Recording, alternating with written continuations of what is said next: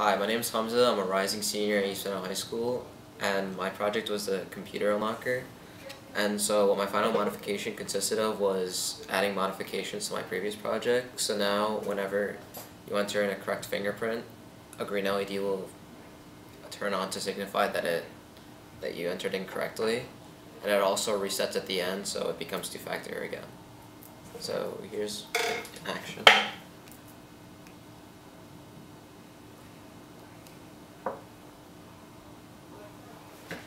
So some of the technical stuff behind these modifications was that the green LED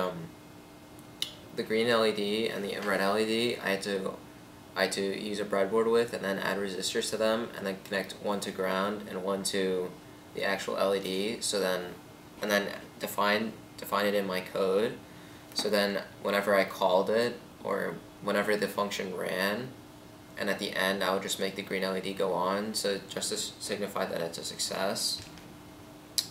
And then for the reset, I originally tried a bunch of things, such as defining new functions and then calling it, and then eventually making a restart, but that didn't work very well, unfortunately. So then what I had to do was use a transistor and the reset switch, which is basically me soldering a wire from the Arduino to the breadboard.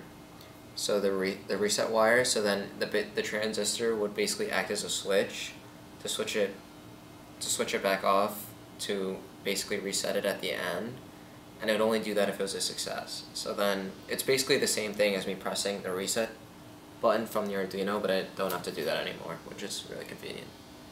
So my biggest challenge while doing this milestone was probably doing the reset switch, because I spent a couple of days just fidgeting with the code, but it didn't work, unfortunately. So I just did the reset, and then it was quick and it made it a lot simpler. I had a lot of fun with I guess learning about code, because eventually when I first started I was learning a lot about code, but I didn't need to know any of that, but it was still fun to learn a lot of code, and I knew how all my code ran together, and it was really good because it gave me a better understanding. And that's pretty much it. Thank you.